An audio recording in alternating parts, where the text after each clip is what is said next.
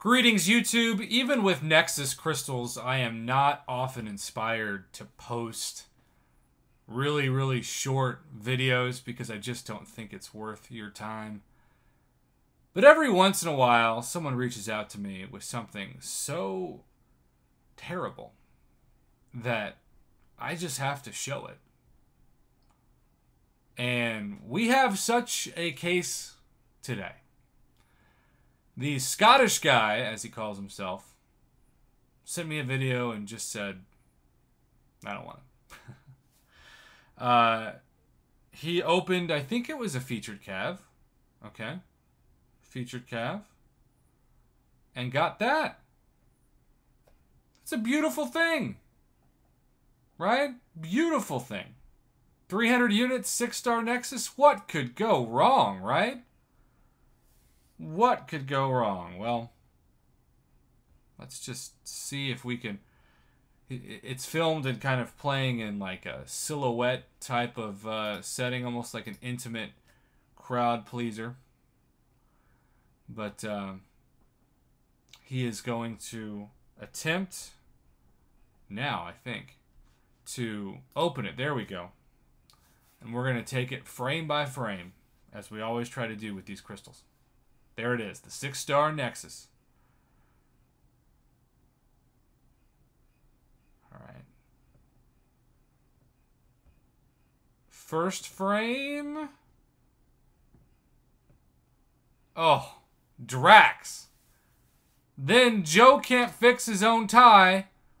And finally, Awakening Mordo. I have seen so many of these. And yet, I can't think of one that's worse.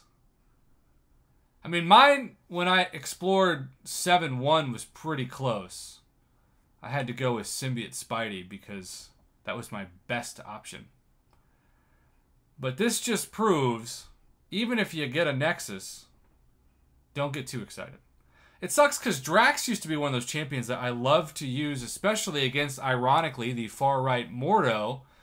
But then Kabam nerfed Drax, and on top of that did this super shady lie, essentially, where they said that the frame rate of the game had changed, but that Drax hadn't been a consistent counter for Mordo anyway, even though he always was, because Mordo for a long time was a Alliance Quest Map 5 mini-boss, and we always, as an Alliance, brought in our Draxes, including my man Miles Homewood, shout out to Miles, who is the Drax, Drax was his favorite champion. I'm sure he still uses Drax, because he loves him.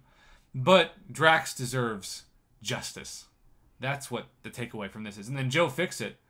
I mean, I wish his gameplay looked half as good as his suit, but instead he's suited for disappointment. And don't get me started on how much I hate using Mordo on offense. I know I probably need to play him better, and there's some hidden hack that makes Mordo better, but for now, yeah, dog, I'm not buying it. That was Mordo-fying. Really painful to watch, really painful to see, but also very relatable, right?